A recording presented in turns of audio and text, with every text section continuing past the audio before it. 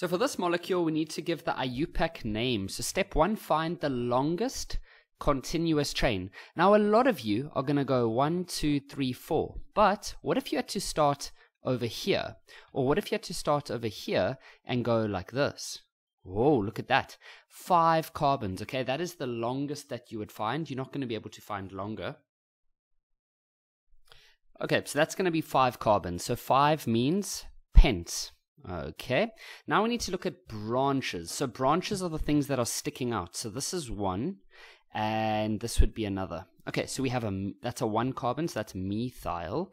Then we have a chlorine, so that's chloro. Okay, now the idea is that you want the branch numbers to be as low as possible. So if we start naming from this side, 1, 2, 3, 4, 5, then, okay, so then your branches would be on carbon number 2 and carbon number 3. If you had to start labeling it on the other side, then it would be at number 1, what is this, 3, 4, and 5. So then your branches would be on carbon number 3 and 4. So you would not do it that way because you want the numbers to be as low as possible. So we are going to name it from this side here. So that's 1, 2, 3, 4, 5.